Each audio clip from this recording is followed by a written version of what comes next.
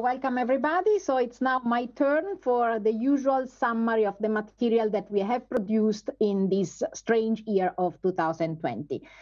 I would like to start from some public recognition. So this year we have put together a little program to award the KNIME users that have been most active in spreading the knowledge about data science and about KNIME around the community.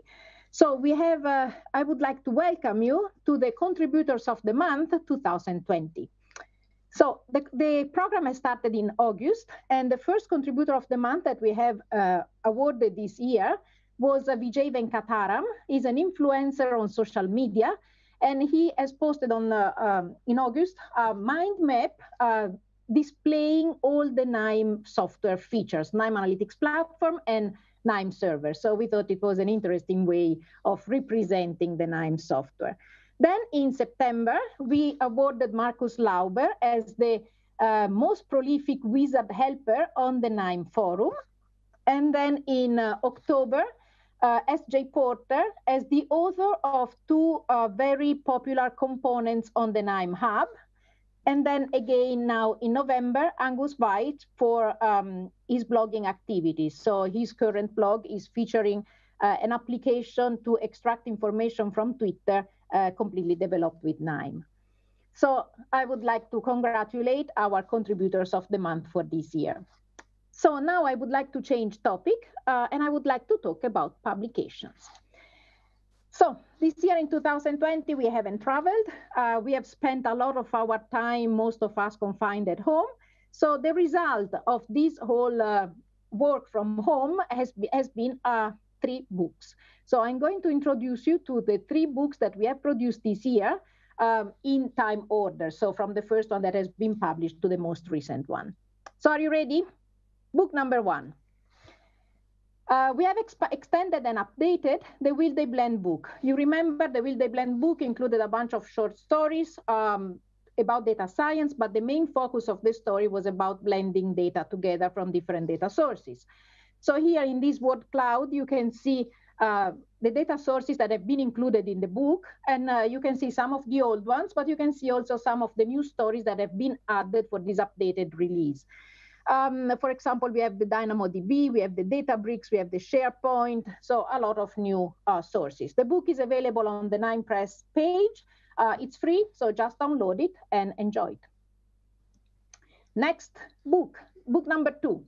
The book number 2 is a textbook. The title is Guide to Intelligent Data Science. It's published by Springer.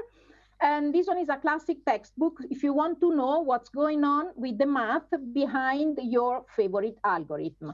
If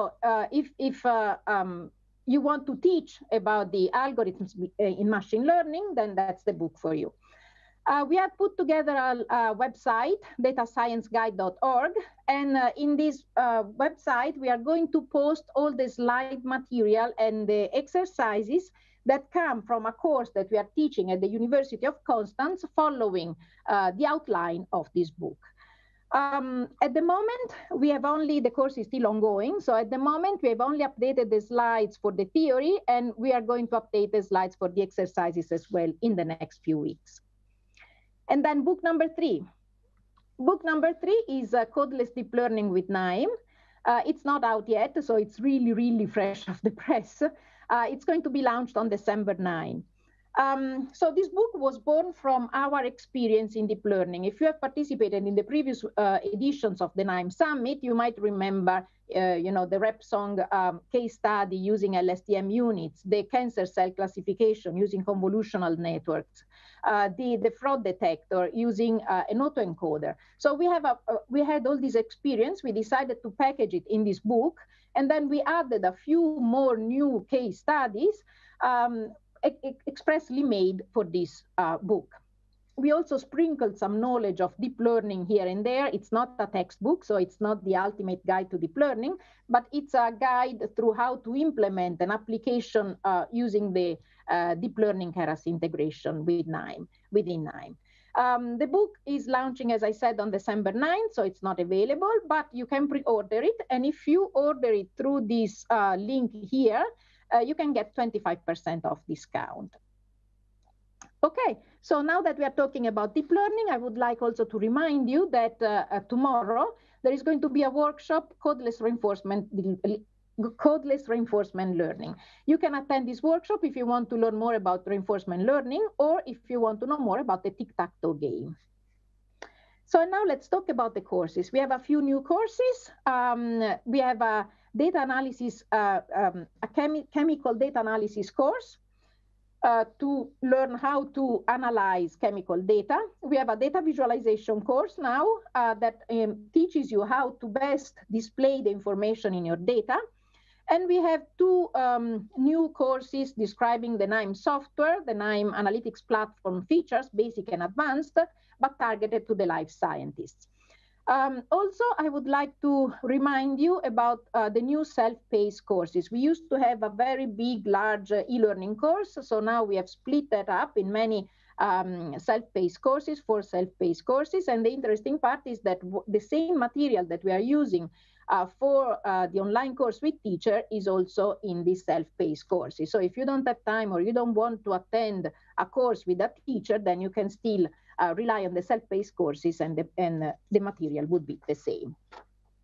Okay, so I would like now to conclude with a video premiere. We are going to launch now, in this moment, I think it was uploaded like half an hour ago on YouTube, a series of short video. These short videos, they are very short, they last maximum 2 minutes, and they include answers to common questions in data sciences. For example, what is overfitting? What is regularization? Why do I need it? These kind of questions. So the first video has been uploaded on YouTube, I think now as we speak. This is the link, you can check it. We are going to upload 1 video every month.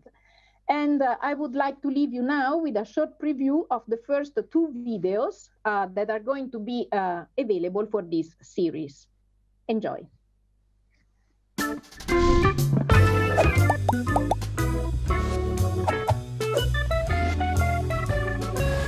What is regularization? Why is partitioning the data so important? What does it mean when a machine learning model overfits the data? Sometimes when I train a large machine learning model, that is a model with a lot of parameters, it still performs poorly on new data. The error on the training data is very small, which is great, but in comparison, the error on the test data is quite high. The model has probably overfitted the training data. Regularization is a technique to avoid overfitting when training a machine learning model.